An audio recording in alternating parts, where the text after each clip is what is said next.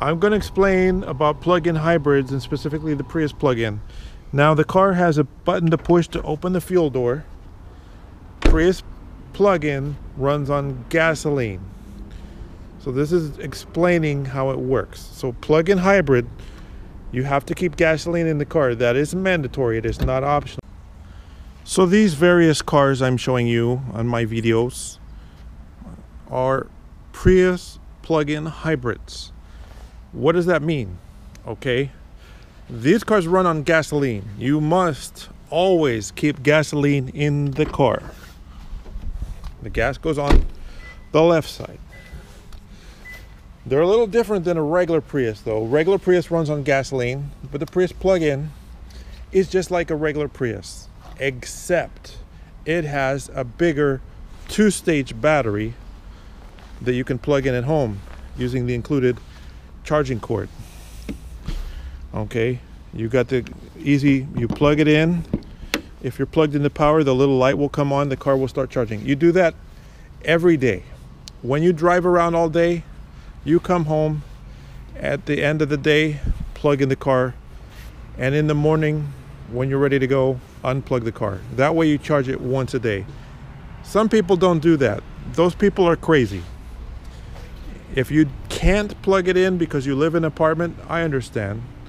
I feel sorry for you because you really want to plug this car in. I showed on my videos, this car is indicating 91 miles per gallon.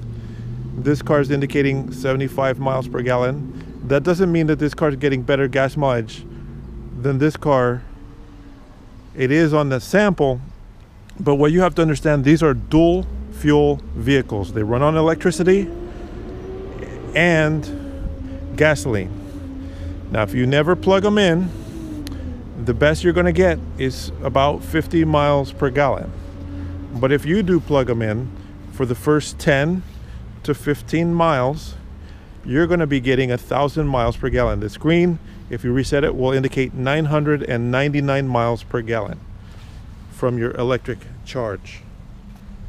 Doesn't matter which one of these cars you choose, they'll all do the same thing. Okay, 999 miles per gallon for the first 10 to 15 miles. Let's call it 11 miles. If you're getting 11 miles of electric driving, getting 1,000 miles per gallon, that translates to about 4,000 miles, 4,024 miles per year of pure electric driving if you charge it once a day. Of course, if you charge it twice a day, you can get 8,000 miles a year of electric driving. Now, your average driver drives about 12 to 15,000 miles a year, which means 1/3 to 1/4 of your driving will be getting 1,000 miles per gallon. Now, your mileage will vary depending on how much you charge it versus how far you drive it between charges. That's the key factor. If you don't like to go to the gas pump, come home and charge it every day. You may be able to go 1 or more months without buying fuel, because let's do the math. This car's getting 91 miles per gallon. I have another car that's indicating 140 miles per gallon. This one's 72 or 75 miles per gallon. Okay, let's do the math on 75 miles per gallon, the most conservative. Okay, if you're getting 75 miles per gallon, that means you're driving 750 miles on 10 gallons of gas. If you're driving 12 to 15,000 miles a year, you're going to have to buy gas once or twice a month. If you take a lot of short trips and you charge it often, your gas mileage is going to be closer to 140 miles per gallon. And at 140 miles per gallon, that means you're going 1,400 miles on a tank of fuel, on 10 gallons of gas. Realistically, this car, when you fill it up, it takes about 9 gallons between fill-ups. So maybe you have to buy gas once a month if you're getting that kind of mileage. If you see someone filling up more than twice a month with this car, they're either driving a lot or they're not charging it. And that's why these cars qualify for these purple stickers or the red stickers or the green stickers. I'm going to explain the stickers now. And this car is special because it is eligible to display the new light purple Carpool Access OK stickers. Now I'm going to include this memo in my video here to explain about the purple Carpool Access stickers. You may have seen these cars before with a green or even the new red Carpool stickers. Well, from now on, each year has a different color.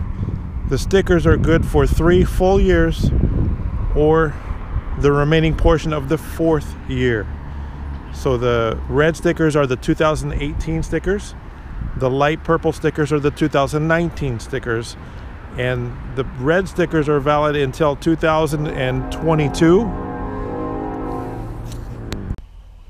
So here's a car with the red stickers. Red Carpool stickers are valid until 2022.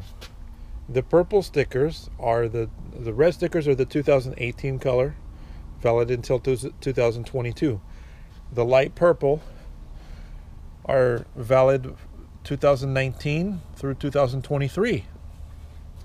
Each year they're going to change the sticker color, kind of like they do on vehicle registration stickers.